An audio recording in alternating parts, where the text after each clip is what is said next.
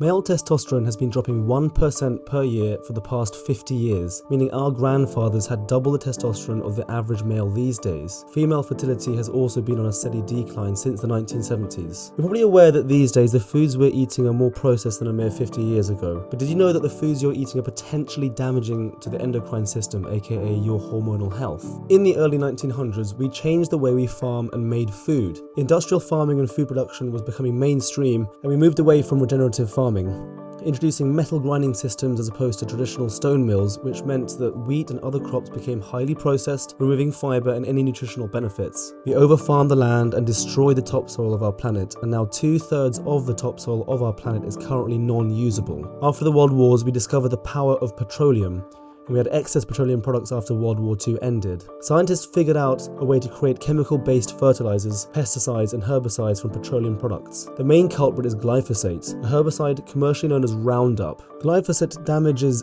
plants' ability to create healthy amino acid profiles, and as we know, we need plants to feed humans as well as our farmed animals, which we also eat. And because the land had been overfarmed at this point, farmers at the time were struggling with poor soil conditions, which led to the Dust Bowls of the early 1900s. But they now had a solution, which was to spray all sorts of chemicals on the soil to create what they thought were healthy crops and food. Fast forward to the modern day, we are eating foods that are highly processed, nutrient deficient and full of chemical fertilizers and pesticides, not to mention genetically modified wheat and grains that can cause all sorts of issues. These are all factors that are now known to disrupt your endocrine system and many other healthy bodily functions. It's no wonder that the human population has seen a steep rise in autoimmune diseases, cancer, metabolic issues and obesity. In fact, in the last 70 years alone, Alzheimer's and dementia in women and Parkinson's in men have risen in the order of hundreds of percent. Male testosterone has fallen 50% in the past 50 years. This trend of decreasing testosterone levels continues, with research from Finland, Denmark and Israel demonstrating a drop by about 1% annually. The recent Israeli study spanning 2006 to 2019 revealed a staggering 10% decrease across all age groups. Welcome to the Health Food Hacks channel, and in today's video we're talking about a few common foods that you might be eating which are definitely damaging your hormonal health, best to avoid. While this list isn't exhaustive, there are a few you definitely need to pay attention to. Also in this video, pay attention to the abbreviation EDCs, which stands for endocrine disrupting chemicals. These are a class of chemicals that are known to disrupt the human endocrine system, which is obviously not a good thing. We want to make sure that our endocrine system is functioning efficiently and healthily. As mentioned above, the widespread herbicide glyphosate is an example of a powerful EDC. And yet we spray it on our crops, and it has been used so extensively in the past 80 years, it has made its way into our air, rain, oceans and grasslands all over the world. Other examples of EDCs are lead, heavy metals, household cleaning products, other pesticides and plastic products. First up, at number 1 we have cereal. Now remember when you were a kid and you were taught that breakfast is the most important meal? No, this is not true.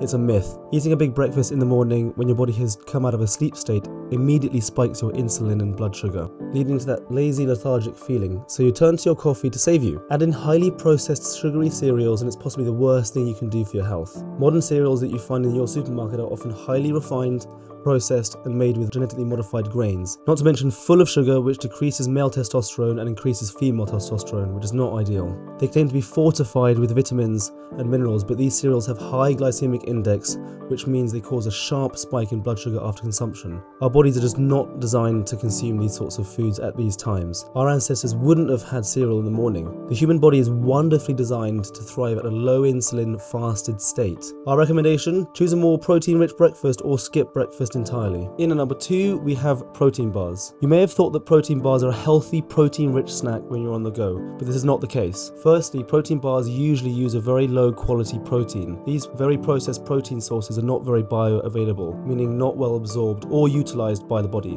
Along with that, they are filled with artificial sweeteners like aspartame. These non-nutritive sweeteners have been shown to negatively impact the reproductive and endocrine system of rats. On top of that, protein bars have over 40 artificial ingredients in them. These include E-numbers, fillers and potentially microplastics, so might be best to avoid these. At number 3 we have fruits that aren't organic. While we are a huge fan of fruits and we should all be eating more fruits, something must be said about fruits that haven't come from organic sources. A startling revelation about our daily produce: almost all grapes and oranges harbour a cocktail of pesticides. Government tests exposed an alarming truth: 122 different types of pesticides in the so-called dirty dozen. Shockingly, 61% are highly hazardous, including 15 toxins directly impacting our sexual function and fertility. These chemicals pose a threat not just to our health, but to our very ability to reproduce. While individual levels may meet standards, the combination of these reproductive toxins raises grave concerns about our well-being. The solution here? Try and pick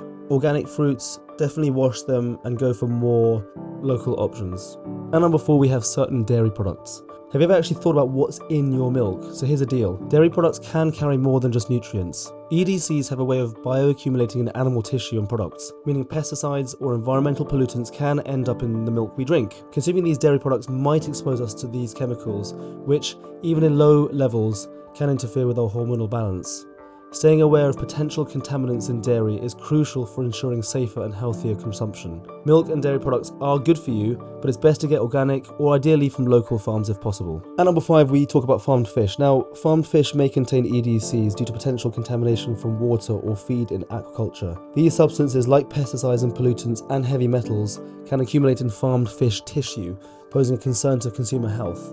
Choosing a fish source carefully and staying informed about potential contaminants can help minimize exposure to EDCs in farmed fish. You can still enjoy fish. Fish is fantastic for you, but it's best to choose line-caught or responsibly sourced fish where possible. And number 6, we talk about chicken. Okay, let's start with the fact that chicken is actually very good for you and it's a great protein source. We're a huge fan of chicken as well. However, it's a good idea to make sure that you try to opt for organic chicken or at least free range to ensure that they have not been given antibiotics and other chemicals. Also, pesticides used on farms tend to end up accumulated in the farm animals' fat and muscle, especially chickens. So, like we said, best to try and pick organic sourced or locally sourced chicken where possible. And finally, at number 6, we have tap water. Now, if you live in a city, it may be best to avoid drinking too much tap water directly from the tap. Recent studies worldwide found traces of endocrine disrupting chemicals, EDCs, like BPA, NP, heavy metals, and even the contraceptive hormones, raising concerns for our hormonal health. Most river concentrations only just met proposed standards, but during low flow, half of England